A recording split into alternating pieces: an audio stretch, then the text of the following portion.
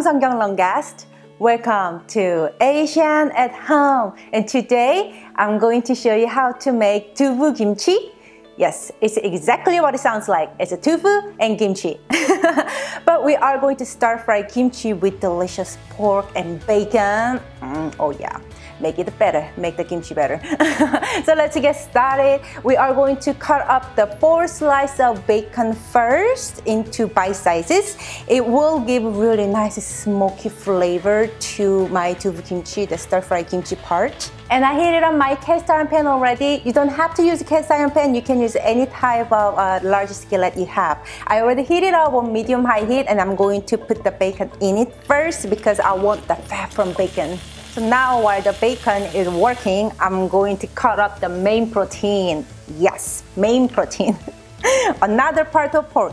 Today I'm using pork butt, but you can use any type, any cut of pork because we already have flavor from the bacon and the fat. So the pork can be a little more leaner side, so you can use a loin if you like to. So I'm going to just cut it into bite sizes. I have a 10 ounce of pork piece, but I'm going to use only half of it. And slice the pork into the skillet. Season the pork with little pinch of salt and pepper. And stir one time so pork will be coated with this delicious bacon fat. We're talking about pork is coated with the bacon fat. Oh yeah, yeah. Okay, so meanwhile the pork is cooking, I'm going to cut up 2 shallots, just thinly sliced. You can use onion. I'm just using shallot because I have in my refrigerator. If you are using a regular onion, just use maybe half of medium-sized onion. That will be perfect amount. Now shallot goes into the skillet.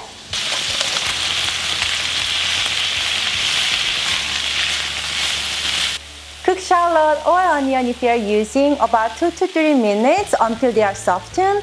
Then add 3 tablespoons of mirin. Just pour it over so it will deglaze all the brown goodness on the bottom of the pan. After mirin is all evaporates, we are going to add 2 cups of 1 bite size chopped kimchi. You need to use a well-fermented kimchi for this recipe because you want the tangy and the sourness from the kimchi for this combined with the pork and bacon flavor. I know the kimchi and pork ratio is like half and half. Normally it's like maybe a little bit of pork and a lot of kimchi, but come on, I love my pork and kimchi every single bite. I mean, when I'm eating tofu kimchi, so half and half ratio is perfect for me. So now we are going to season our tofu kimchi with a little bit more, about a tablespoon or so of Korean red pepper flakes, gochugaru for more the spiciness. If you don't like too spicy, you can just omit this, but I'm going to add it so it will have more beautiful red color and more spicy for me. And very small pinch of sugar. If your kimchi is too sour, it will balance out. And some black peppers. A little pinch of salt, about 1/4 teaspoon to 1/2 teaspoon.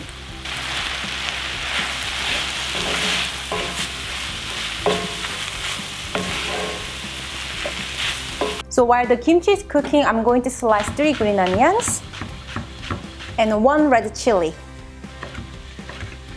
Yeah, for more spicy. This is totally optional. I just like to put in for like, you know, little pretty side. And while waiting, the kimchi is cooking, I'm going to heat up my tofu because another main ingredient of tofu kimchi. I'm having this Korean tofu that they separate these two, which is really convenient for me.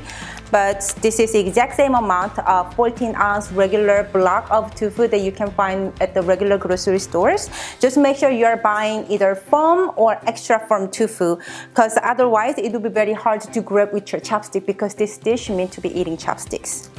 Okay, just slice the tofu about half inch. Yeah, about half an inch thick.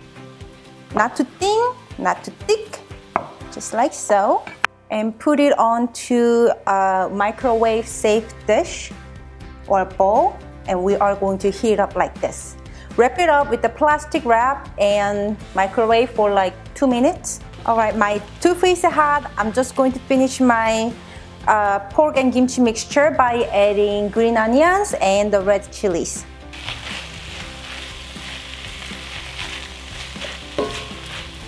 Alright, now let's serve it. Stir-fry kimchi with pork on the side to sprinkle some green onion right on top.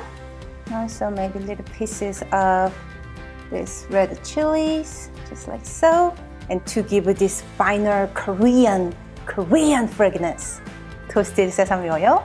And then some toasted sesame seeds. But I'm not gonna just add it as it is. I'm going to actually crush it between my fingers so the aroma is actually impacts more. Now time for the tofu. It's really hot, be careful. Just going to tap into a paper towel to get rid of a little excess water on the bottom. And then place on the serving plate next to the kimchi. And little pinch of sesame seeds on top of the tofu as well. For Tofu Kimchi, you're gonna shake it. We've got to have a makgeolli. Soju beer all good, but makgeolli it is. It smells good. Okay, I'll pour you. What you do is put the kimchi and pork on the top of the tofu as much as you want. And I gotta get one of me. 짠! 짠! 짠!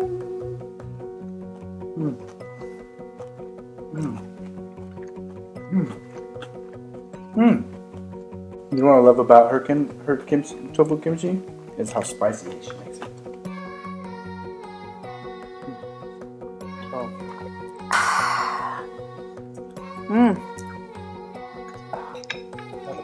This is really good. It's like it's super spicy. And of course, I mean, it's got the pork and bacon in it, so it's got all the other stuff going on. And obviously you can make less spicy for yourself. But then with the tofu, it's like perfect balance.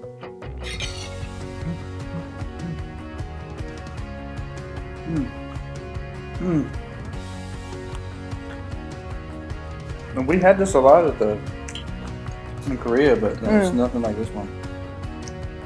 Not as good as mine. No, you drop it. Oh, I'll say that to you. 짠, guys! I'm not even paying attention to the camera anymore. Yeah, because you keep blocking me. It's okay. Whoa. Sorry.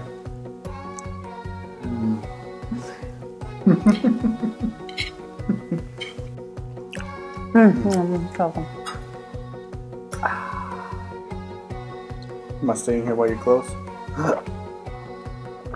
Oh, you feel, I was like, you're gonna drop it on your head. If you guys liked my Tofu Kimchi recipe, please give me a thumbs up. And subscribe my channel for more inspirations and ideas of Asian home cooking. Thank you so much for watching us today. And remember, you can always cook Asian food at your house, making it easy and fun. I'm Seonkyoung Longest. And I'm Jacob Longest. And this is Asian at Home. And I will see you next time.